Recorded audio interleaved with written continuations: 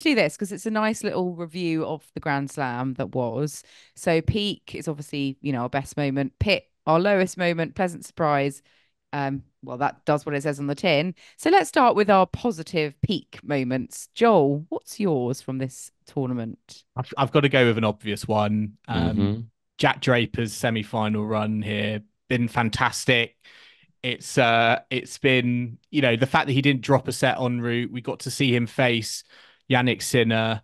It was almost, I think, a blessing in disguise for British fans that Carlos Alcaraz went out so early, and I think it sets him up very well for the end of the season. And it's just got all the, I think, British fans excited about the fact that he's delivering on his talent and he's making inroads. And who knows, we might be looking at a future Grand Slam champion in the making.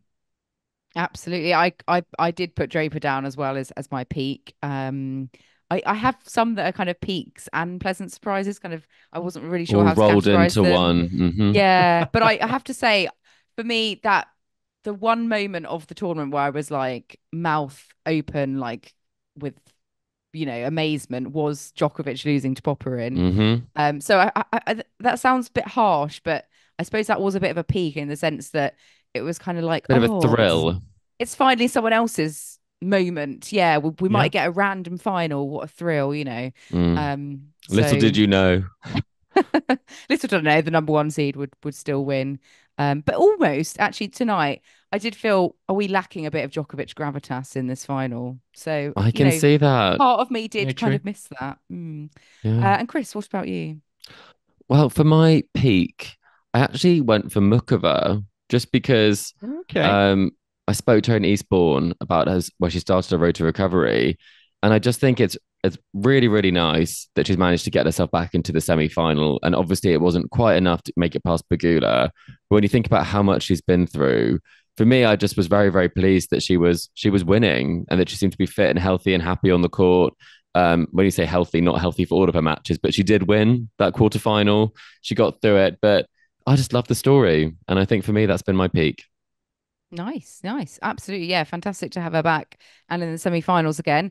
And our pits, Joel, what's been your worst moment of the US Open? I think a low point for me was the had admire Mm, Kalinskaya double bounce. ridiculous. All the gear, Mm. no idea. We have the technology. We were trialing VAR, instant replay, whatever you want to call it. And I mean, for what seemed like a quite an obvious double bounce that we could see Mm, on the visuals on the TV, the the tennis umpire, the officials, they still got it wrong. So I feel like there's still a lot of work to do there. yeah. And it's just sad that I think that, as I say, we've got the technology, but we need to make sure that the people who are Mm. using it are trained in the right way. Well, Kalinskaya did make it to the final, technically. Yes, that's very She true. did, Yeah, yeah. Mm. despite this, but maybe we do need automatic umpiring as well as automatic line calls. Yeah. Automatic everything. Yes. Yes. I think my pit, I'm gonna go next. Maybe Caroline Garcia just getting worse. Okay. I Is she mean, She still was in seeded? Is she Portugal. still seeded? Yeah. she's split from her coach, She was to be seeded, fair, yeah, but she was also in since Portugal.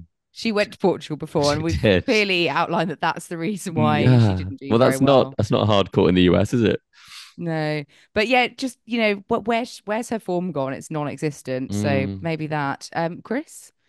I had two for this as well, but I mean, Wozniacki, I was watching that round four match against Hadad. I invested a lot of time and energy in that, and she didn't make it through. I So love that. That's a pit. Wozniacki reaching round four. I had I'd her for say the that could be a pleasant quarterfinals. surprise. I had Yeah. her for the quarterfinals. I was Oh, okay. pleasantly underwhelmed Oh, there, but okay. Okay. I would also say the Jack Draper Vom situation where he was cleaning it up Yes. himself. I'm like, that is a Oh, Oh, pit. sad. That's a pit for He put the anyone. towel back in the towel bin. Yeah, and the ball boys, yeah, the oh ball boys are no, also supposed to be handing towels. So I think that that's was gross. truly a pit for anyone, and it probably did feel like a pit for Jack Draper and Arthur Ashe. Absolutely, yeah, that's rank. Grim. And pleasant surprise. Moving away from vomit, Joel. I've got JPEG, Jessica Pegula making a Grand Slam final because I'm not gonna Not lie. Ostapenko. Wait, what? No, not Ostapenko. Actually, that is a good one. But yeah, I'm going Jessica Pegula. She's been the I feel like she's been the nearly person on the WTA tour now for so long, particularly in the Grand Slam. So it was good to see her sort of ride her wave of momentum across the summer and make good on that and get to the final. And as I say, make Sabalenka, think in Sweat. there. Yeah. Make her sweat. Make her, I mean, nearly push her to a third set. So yeah, I'm going JPEG making her first Nice. slam final. Nice. In singles, sorry. Yes, in singles. In singles, yes, of course, to clarify. I think for me, my pleasant surprise, I've got two really. Brandon Nakashima getting to the fourth Oh, round. He's back, isn't he? Yeah. He had a great tournament. He didn't drop some a set, good did he, wins. to get to that point?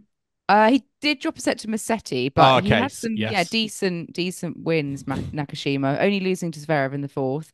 And then I have to say that first round with Dan Evans and Khachanov, Yes. It was giving Murray, wasn't it? absolute brilliant from Dan Evans. Was it 4-love down in the last set to win? I mean, that's very good. Fantastic. That was that got me, fist pumping at the telly. So yeah, go Dan Evans. And Chris, what about you? Pleasant surprise. Well, I mean, I don't want to cheat and say two for everything, so I'm going to say the fashion because I feel like Naomi Osaka served, Serena with Nike, the ambush that she sort of the line that she was wearing. It really was a surprise. I don't think anyone thought necessarily that would be what she would be wearing. Do you not mean Naomi Osaka? I thought I wasn't allowed to say that anymore, Joel. I can say it. No, you can say it. You haven't used it yet. Exactly. But I also thought pleasantly surprised that Morgan Riddle did pack 7 outfits, considering she had the Pilates class. So I was expecting her to be in activewear, but no, she did have a wonderful sort of 2-piece sort of a suit set. So very, very nice. But I mean, this has really been a wild selection of peak pit pleasant surprises from us this time. I like the fashion, I do. But yes, that does bring us to a close for the first half.